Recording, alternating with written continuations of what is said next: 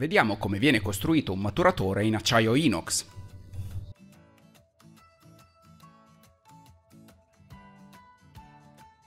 Per prima cosa, la lamiera in acciaio viene calandrata per poter creare la forma del maturatore. Successivamente viene posizionata all'interno della macchina di saldatura per saldare i due lembi.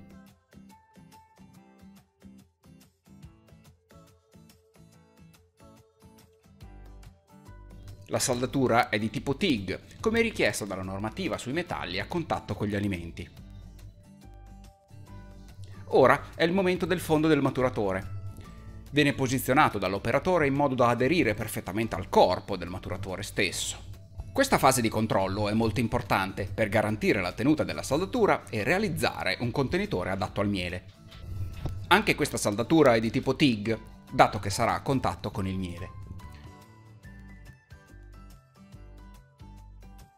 Il bordo viene arricciato, in modo da essere più resistente, evitare deformazioni ed evitare che sia tagliente. La bordatura invece rende il maturatore molto più resistente, dato che dovrà contenere quantità importanti di miele e dovrà resistere negli anni.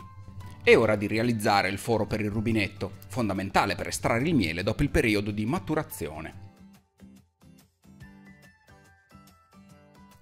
La ghiera, anch'essa in acciaio inox, viene fissata con saldatura a TIG al corpo del maturatore.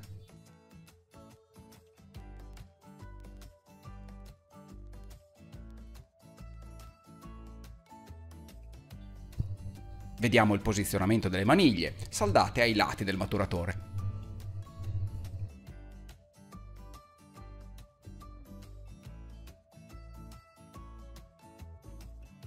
L'ultima fase prevede il decappaggio, la passivazione e la pulizia delle saldature, in modo che il maturatore sia perfetto.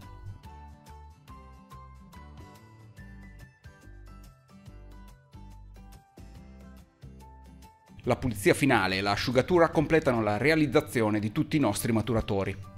L'acciaio inox è il materiale migliore per la lavorazione del miele, perché soddisfa tutti i requisiti della normativa sugli alimenti, è resistente, duraturo nel tempo, facile da pulire, resistente alla corrosione e, perché no, particolarmente bello da vedere.